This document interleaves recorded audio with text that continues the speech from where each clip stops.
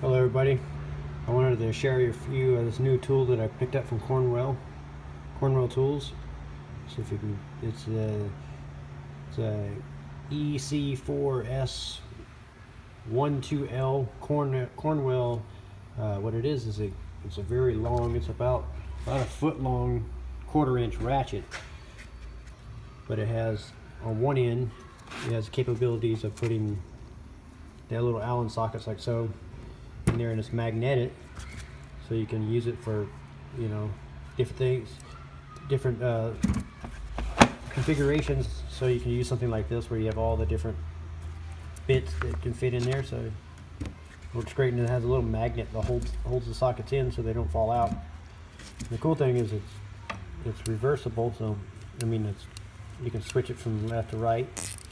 And then one of the neat little features it has is it has it on the top of the head, so you can spin it, like so. After you crack it loose, you can use it to spin the bolt with your fingertips, or you could do it.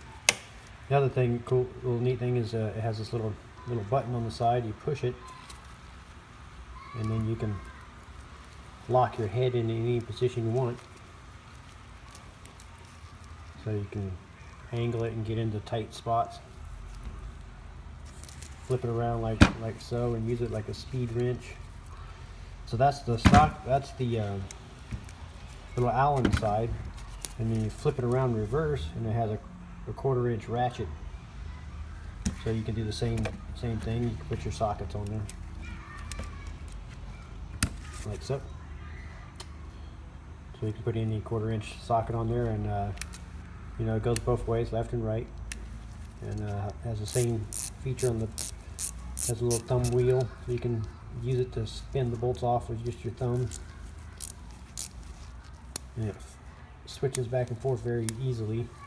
And the same thing on this side, it has the button you push here to lock it, and you can put the head in any position. Very cool tool. For you guys starting out, I always recommend Cornwell Tools. Very economical, and they have amazing warranties, and just some really great tools to have in your collection. And this is Brian Eslick here from How To Automotive. I'd like to thank you guys for watching, and as always, it's my pleasure sharing my experience with you guys. And if you have any questions or like, leave a comment below, and I do respond. And follow me on Facebook at Facebook/howtoautomotive. And check out the site there, and howtoautomotive.com. Thank you very much.